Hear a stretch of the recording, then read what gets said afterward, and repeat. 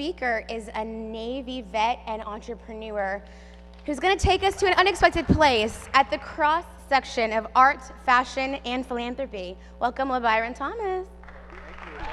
Thank you. Thank you very much.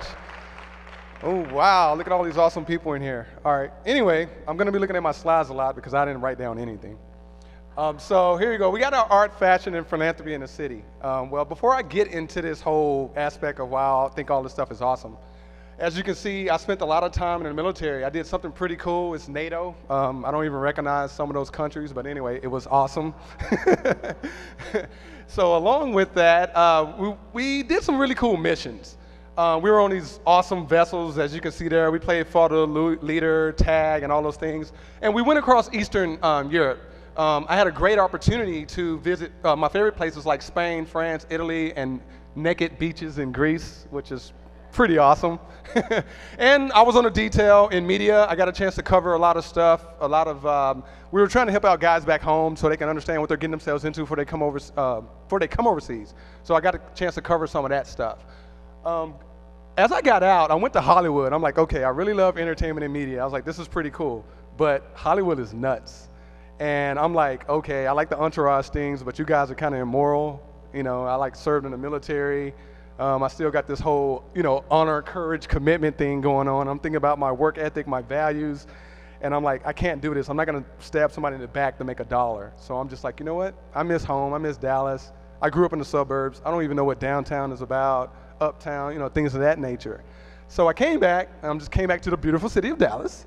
I started a company, Texas Authentic Productions, and I really love community media. I love just capturing people, whether it's photos, videos, interviews, whatever. And I did a lot of humanitarian work, so I'm just like, okay, I took Art History 1 and 2 as well. I'm just like, how can I combine art and community? So I was like, where are some startups around that I can kind of help out? So I ended up finding some business partners in art, wait on the next slide. Whereas we did a cool thing called Posh Public, which we get with artists, and we go to cool venues in Uptown, and we put on these extravagant events, for our guests.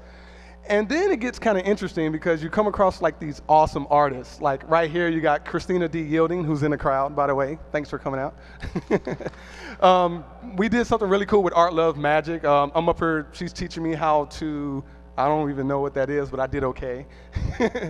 So what I discovered is while I'm capturing, my footage, I come to find out a lot of these artists actually are pretty cool. Christina's cool, a couple other people are pretty cool, but they're really interesting because their skill set goes in depth. It goes even into more, so I'm like captivated by their work.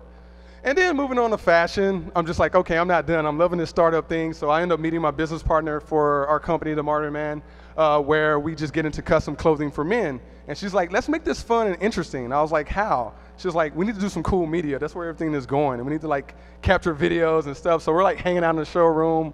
I'm trying on different clothes, stuff I normally wouldn't wear, looking like the Pink Panther or something, and she's laughing. But it's a lot of fun to be able to connect, with people. This is just one of the slides that we do, like, one of our promos or whatever. We kind of, bang heads, and the whole goal is like look good, feel good. And I really take that to heart now because now that she's taught me a lot of things about fashion, every day I look good, feel good. And I saw you guys out in the crowd. There's a lot of people like Matt. He looks pretty awesome today. The great thing about this job, it takes me back to LA on good terms. I'm not like all shady and hiding from people, but I get to hang out in LA with Christina, with Rebecca, and then my girlfriend right there. Moving on into philanthropy, Dress with Success reached out to me like, hey, can you come out and cover some video? I didn't really know what Dress with Success did, but they really help out a lot of people, a lot of women that are down and out, just bummed out, and they give them clothes and stuff. So I'm like back there looking.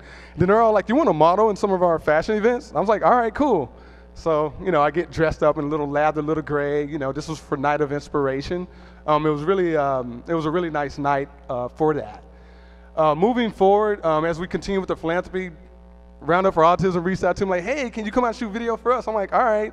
I ended up meeting this cool robot named Milo. It teaches the autism kids like just all kind of facial expressions and things of that nature. It helps with their development, which is just pretty awesome. And then I get to take my work and I get to showcase in front of all their supporters and help them raise money. So as a military veteran, it's nice to come back to Dallas and be a part of the community and where I can give back and show my skill set and really put on for, all of these nice philanthropic organizations.